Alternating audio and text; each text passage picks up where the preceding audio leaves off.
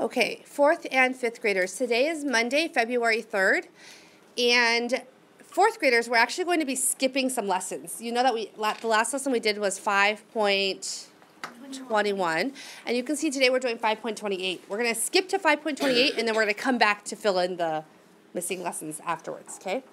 And the reason for that is because, as you can see, lesson 5.28 is kind of a standalone lesson. Its learning goal says, I can solve word problems involving line plots. Now, if we look at the 5th grade lesson, 5th graders, today you're doing a brand new module. You're starting Module 4. Eureka Module 4, Lesson 1 is also a standalone lesson all about line plots. So 4th graders, we're going to skip ahead to 5.28 so that we can have math all together today because both 4th and 5th graders are going to learn how to make and analyze line plots. Okay, make sense? Good. So as mentioned, today we're going to be talking about line plots. A line plot is a visual representation. It's a kind of picture or a kind of graph that gives you information. Okay, everyone hold your pencil up in the air right now. Okay, now everyone is holding a pencil. You also have a ruler in front of you. What I would like you to do is please measure your ruler, but round it to the closest whole inch. Okay, and then you're going to write down how many inches long your pencil is in your notebook. Go ahead and do that. When we make a line plot, remember it's a graph, and the first thing we need is a number line at the bottom. So in your notebooks, go ahead and draw a horizontal line all the way across, and leave some room. Don't draw it right at the top of the page. I would say at least leave half of your page. Draw it about halfway down your page. Okay, in order to make a number line, we have to add some numbers, right? So we could say this is 0. And let's say this is 12, because that's probably, no one probably has a pencil longer than 12 inches. Right in the middle, that would be 6 inches, right? And then we can divide, right here, this would be 3 inches, and this would be 9 inches. And that would be 1, 2, 3, 4, 5, 6, 7, 8, 9, 10, 11, 12. Do you guys see how the first thing we do to set up a line plot, to make a line plot, is to draw a number line at the bottom?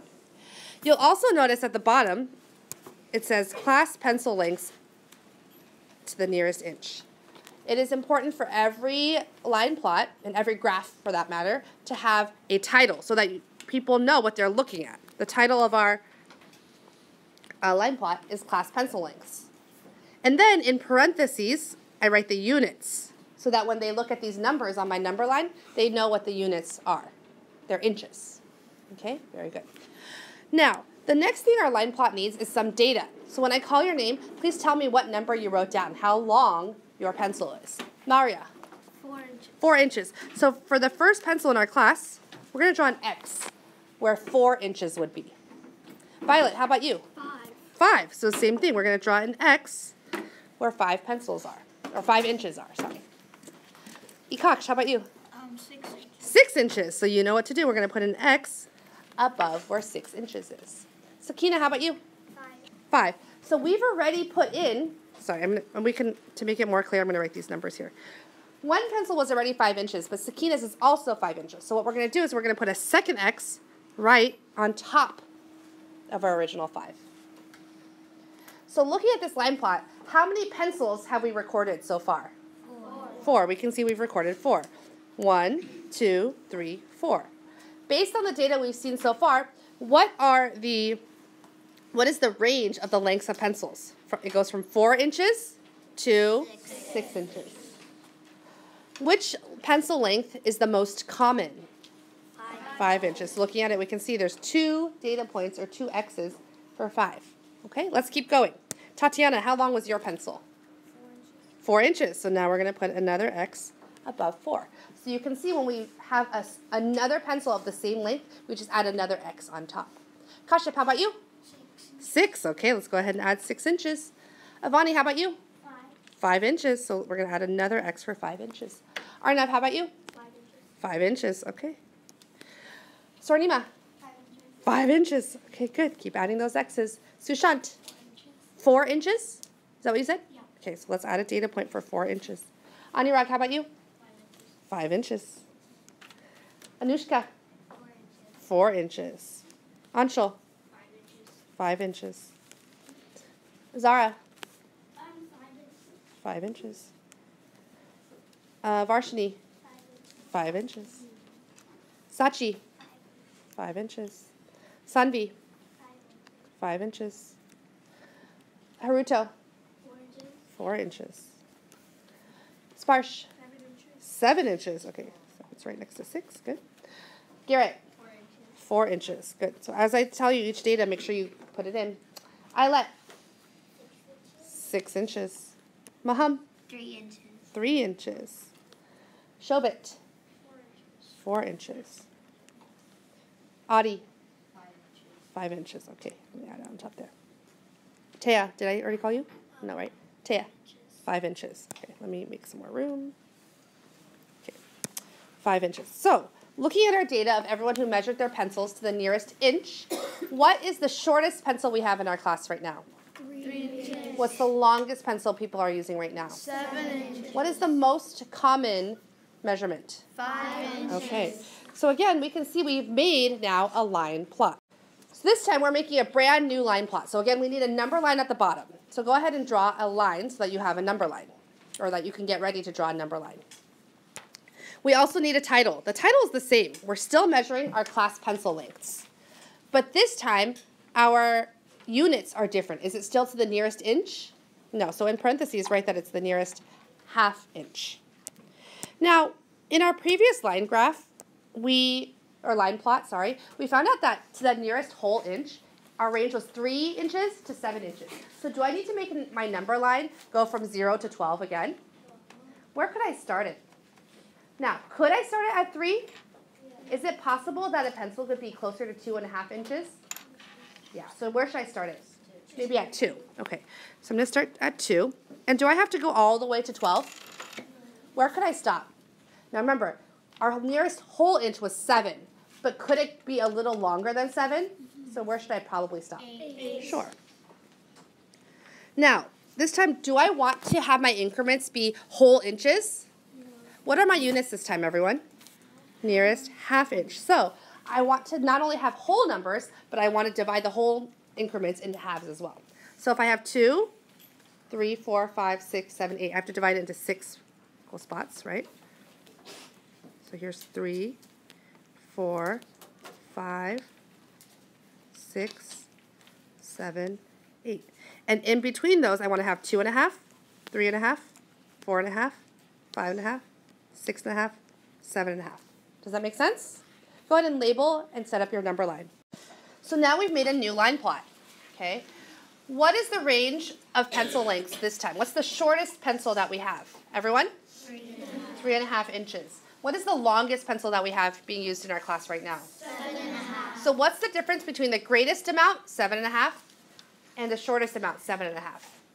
What's the difference? What's 7½ minus 3½? 4 inches. So the difference between the greatest length and the smallest length is 4 inches. Do you guys see how we can use the data to analyze and get some information? What pencil length is the most common in this class right now? Everyone? 5½ 5½ inches. inches. When we look at our title at the bottom of our graph, of our line plot, we can see what the units are. So when we look at these two line plots, did we use the same pencils for the two line plots? Yes. Yeah. No one changed out their pencils, right? But we first made one line plot where we measured our pencils to the nearest inch. Then we made a second line plot, right here, where we measured our pencils to the nearest ½ inch.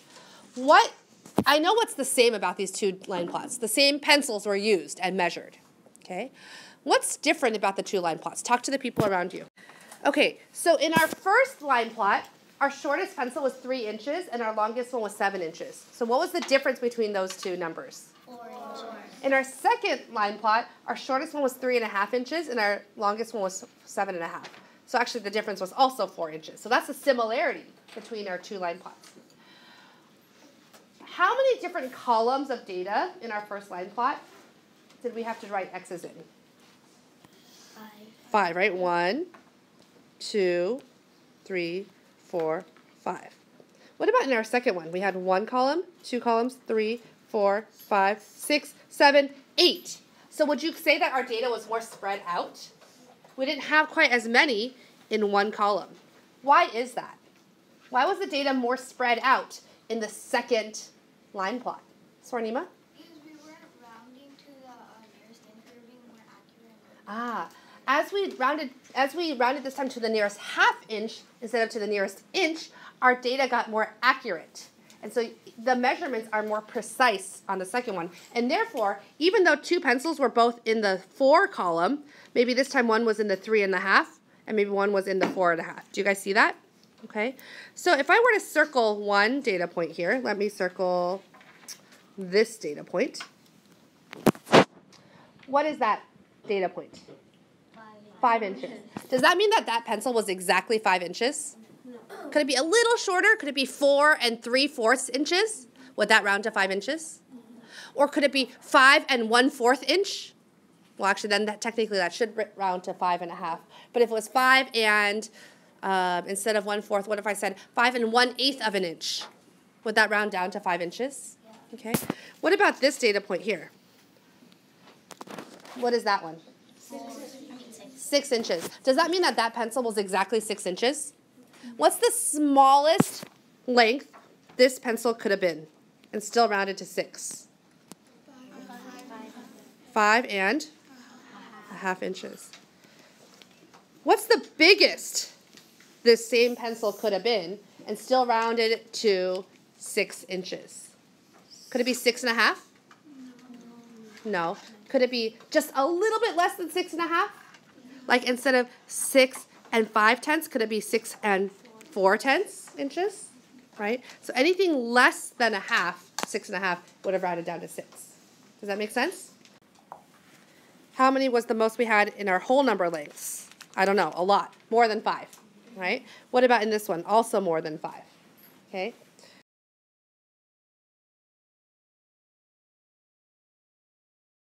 Before I dismiss you to do your respective lessons, problem sets, and things like that, what parts does a line plot have? If I ask you to draw a line plot, what do you have to include in order to have a complete line plot?